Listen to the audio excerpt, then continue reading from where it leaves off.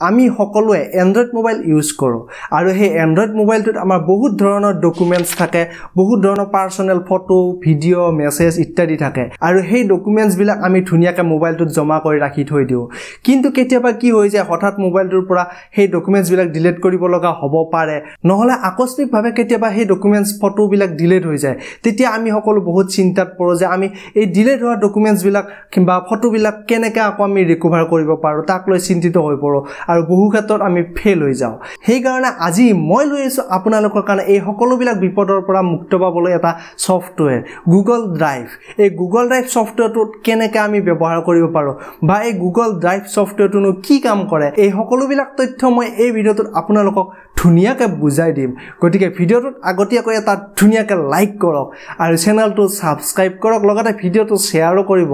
আমি যেনেকৈ PAN drive বা কম্পিউটাৰৰ হাৰ্ড ডিস্ক এইবিলাকত আমি এই ডকুমেন্টছ বিলাক জমা কৰি ৰাখো ঠিক তেনেকুৱা গুগল ড্ৰাইভ সফটওয়্যাৰটো এটা পেন ড্ৰাইভ নহলে এটা হাৰ্ড ডিস্ক বুলি আমি ধৰি ল'ব পাৰো কিয়নো এই গুগল ড্ৰাইভ সফটওয়্যাৰটোত আমি এই পাৰ্সোনেল ডকুমেন্টছ বিলাক ধুনিয়াকৈ আপলোড কৰি তাত জমা কৰি ৰাখিব পাৰো আৰু তাত আপলোড কৰাৰ পিছত আমাৰ মোবাইলৰ পৰা যদি এই পাৰ্সোনেল ডকুমেন্টছ বিলাক ডিলিট কৰিব লগা হয় বা ডিলিট কৰি দিয়ে কোনো ধৰণৰ চিন্তাৰ কাৰণ নাই কিয়নো গুগল ড্ৰাইভত হি জমা হৈ থাকিব আপোনাক যেতিয়াই প্ৰয়োজন হ'ব যোন ঠাইতে প্ৰয়োজন হ'ব তাতে আপুনি হঠাৎ উলিয়াই ল'ব পাৰিব বা ডাউনলোড কৰি আপুনি ইউজ কৰিব পাৰিব আপোনাৰ ডকুমেন্টছ খিনি গতিকে বলক মই মোৰ মোবাইলৰ স্ক্ৰিনত আপোনালোকক দেখুৱাই দিম এই গুগল ড্ৰাইভ সফটওয়্যাৰটোত কেনেকৈ আপুনি আপোনাৰ ডকুমেন্টছ আপোনাৰ ফটো আপোনাৰ ভিডিও ইত্যাদি বিলাক ধুনিয়াকৈ জমা কৰি ৰাখিব পাৰিব গতিকে দেৰি নকৰি বলক ভিডিওটোলৈকে আগবাঢ়ো নে কি ক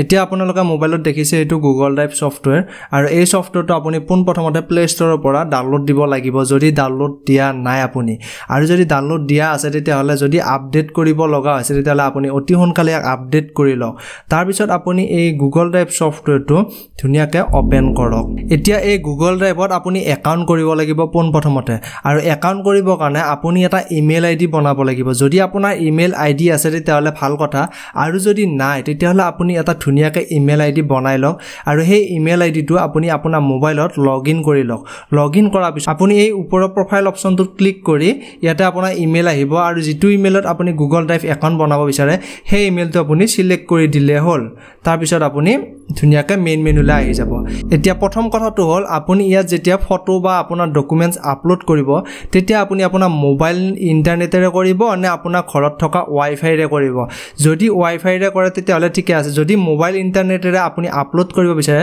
তেতিয়া হলে ওপৰৰ অপচনটোত ক্লিক কৰক তাৰ পিছত আপুনি যেটো সেটিংস দেখা পাইছে এই সেটিংসটোত ক্লিক কৰক আৰু একদম তললৈকে আহি আপুনি এটো দেখা পাইছে যে data use transfer file only over wifi যদি আপুনি ওয়াইফাই চলাই তেতিয়া হলে ওয়াইফাই হলে আপোনাৰ ইয়াত ডাইৰেক্ট ওয়াইফাই নেটৱৰ্কটো আপোনাৰ মোবাইলত এক্টিভ হোৱাৰ লগে লগে ডকুমেন্টছ বিলাক আপলোড হৈ যাব আৰু যদি আপুনি মোবাইল ইন্টাৰনেট ডাটাৰে ডকুমেন্টছ আপলোড কৰিম বুলি ভাবিছে তেতিয়া হলে আপুনি এটো অফ কৰিব লাগিব যদি আপোনাৰ মোবাইলত এটো অন আছে তেতিয়া হলে এটো অফ কৰি দিয়ক আৰু ওকে কৰি দিয়ক আৰু দুই নম্বৰ কথাটো হ'ল আপুনি এই গুগল ড্ৰাইভত কিমান ডকুমেন্টছ আপলোড কৰিব পাৰিব হেতু চাবৰ কাৰণে আপুনি এই অপচনত ক্লিক কৰক এই ষ্টৰেজটো দেখিছে না আপুনি ইয়াত 15 GB ইউজ লিখি থোৱা আছে আপুনি 15 GB লৈকে আপোনাৰ ফ্ৰী ইয়াত আপলোড কৰিব পাৰিব যদি 15 GB ৰ ওপৰত আপোনাক ষ্টৰেজ লাগে তেতিয়া হলে বাই ষ্টৰেজ অপচনটোত ক্লিক কৰক আৰু ইয়াতে আপুনি ষ্টৰেজ বেছি কৰিব পাৰিব গেট মোৰ ষ্টৰেজ অপচনটোত ক্লিক কৰক তাৰ পিছত আপুনি ইয়াত দেখা পাব যে 15 GB ফ্ৰী বৰ্তমান ফ্ৰী পাব আপুনি 15 GB লৈকে 15 GB ৰ ওপৰত যদি আপোনাক লাগে ইয়াতে আছে 100 GB আছে 100 GB ত 130 টকা মান্থলি আপুনি পে কৰিব লাগিব এক বছৰৰ কাৰণে একেলগে পইচাটো দিব বিচাৰে তেতিয়া হলে 1300 টকা বছৰৰ কাৰণে আপুনি ইয়াক ভৰাই দিব পাৰিব আৰু একেলগে এক বছৰৰ কাৰণে আপুনি নিশ্চিন্ত হৈ চলাব পাৰিব যদি আপোনাক 200 GB লাগে তেতিয়া হলে আপুনি 200 GB ইয়াতে ষ্টৰেজ চাব পাৰে 2 TB লাগিলে 2 TB আছে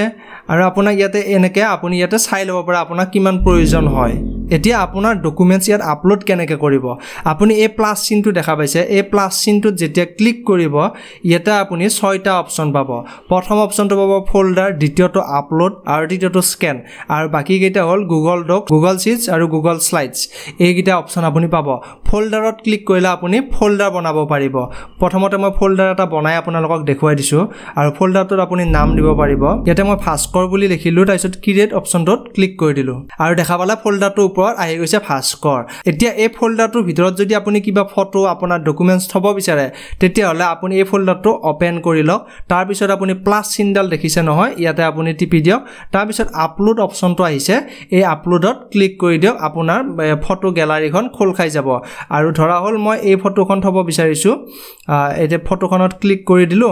দিয়াৰ পিছত আপোনাৰ এনেকে লোডিং হ'ব আৰু তাৰ পিছত এয়া আপলোডিং দেখা পাইছে ধুনিয়াকৈ আপলোড আৰম্ভ হৈ গৈছে এতিয়া আপুনি দেখা পালে এই ফটোখন আপলোড হৈ গল এতিয়া এই ফটোখন আপোনাৰ মোবাইলৰ পৰা যদি আপুনি ডিলিটও কৰি দিয়ে তেতিয়া হলে আপোনাৰ আৰু চিন্তাৰ কাৰণ নাই কাৰণ আপোনাক যেতিয়া এই ফটোখনৰ প্ৰয়োজন হ'ব তেতিয়া আপুনি আপোনাৰ গুগল ড্ৰাইভটো আপোনাৰ মোবাইলতে হওক নহলে আপোনাৰ কম্পিউটাৰতে হওক যি ঠাইতে নহওক কিয় আপুনি লগইন কৰিলে হ'ল লগইন কৰাৰ পিছত এই ফটোটো আপুনি ধুনিয়াকৈ ডাউনলোড কৰি ল'ব পাৰিব আৰু ফটোৰ লগতে আপুনি ডকুমেন্ট সাৰ্টিফিকেট এই সকলো বিলাক একে ধৰণে আপলোড দিব পাৰিব তাৰ পিছত দেখুৱাই আছো আপোনাক ধৰা হল কোনোবা এটা ডকুমেন্টছ আপোনাৰ মোবাইলত নাই আপুনি ফটো তুলি ডাইৰেক্ট স্ক্যান কৰি আপলোড কৰিব লাগে তেতিয়া আপুনি কি কৰিব এটো দেখা পাইছে না আপুনি স্ক্যান অপচন আছে এই স্ক্যান অপচনটোত আপুনি ক্লিক কৰক তাৰ পিছত এলাউ কৰি দিয়ক পাৰমিশনটো কেমেৰা পাৰমিশন বিচাৰিছে তাৰপিছত কেমেৰাটোত ক্লিক কৰি দিয়ক কেমেৰাটো ওপেন হোৱাৰ পিছত আপুনি যেটো ডকুমেন্টছৰ ফটো মাৰিব খুজিছে সেই ডকুমেন্টছটো আপুনি তলত আনি ল'ব তাৰপিছত কেমেৰাটো আপুনি ধুনিয়াকৈ মাৰিব মই এই গণেশৰ মূৰ্তিটো ফটো মাৰি দেখাইছো ইয়াতে ফটো ক্লিক কৰিলো তাৰ পিছত দেখা পালে ফটোখন ধুনিয়াকৈ আহি গল আৰু তলত যেটো ৰাইট চিন আছে এই ৰাইট চিনটোত ক্লিক কৰাৰ লগে লগে এই ফটোখন আপলোড হ'বলৈকে আৰম্ভ হ'ব আৰু যদি ফটোখন ক্ৰপ কৰিব লগা হয় ইয়াতে ক্লিক কৰি ক্ৰপ কৰিব পাৰে কালাৰ আপুনি মিলাব পাৰে এই সকলোখিনি কৰা হোৱাৰ পিছত আপুনি সেভ অপচনটোত ক্লিক কৰিলে এই ফটোখন আপোনাৰ যেটো গুগল ড্ৰাইভ একাউন্ট আছে এই একাউন্টত আপলোড হ'বলৈ আৰম্ভ হ'ব আৰু আপলোড হোৱাৰ পিছত ইয়াত সেভ হৈ থাকিব এতিয়া দেখা পালানে এইখন ফটো মই স্ক্যান কৰি ফেলে আপলোড কৰিলো ইয়াতে আপুনি ডাইৰেক্ট ক্লিক কৰি দিয়ক আপোনাৰ ফটোখন ধুনিয়াকৈ চাব পাৰিব এইখন দেখিছে আপোনালোকৰ সন্মুখত মই দেখুৱাই দিছো কেনেকৈ স্ক্যান কৰি ফটো আপলোড কৰিব লাগে এতিয়া আপোনালোকে গম পালে গুগল ড্ৰাইভটো কেনেকুৱা কাম কৰে আৰু ইয়াক কেনেদৰে আমি ইউজ কৰিব পাৰো গতিকে আপুনি যদি এই ভিডিওটো সঁচাকৈ ভাল পাইছে তাত ধুনিয়াকৈ লাইক কৰক আৰু চেনেলটো সাবস্ক্ৰাইব কৰিবলৈকে নাপাহৰিব লগতে ভিডিওটো মোৰ শেয়াৰ কৰিব আপোনাৰ বন্ধু বান্ধৱীসকলৰ লগত যাতে সকলোৱে গুগল ড্ৰাইভ ব্যৱহাৰ কৰি ডকুমেন্টছ বিলাক সেফটি কৰি ৰাখিব পাৰে গতিকে আগলৈ এনেকুৱা ধৰণৰ নতুন ভিডিওৰ সৈতে লগ পোৱাৰ আশাৰে আজিলৈ ইমানতে ধন্যবাদ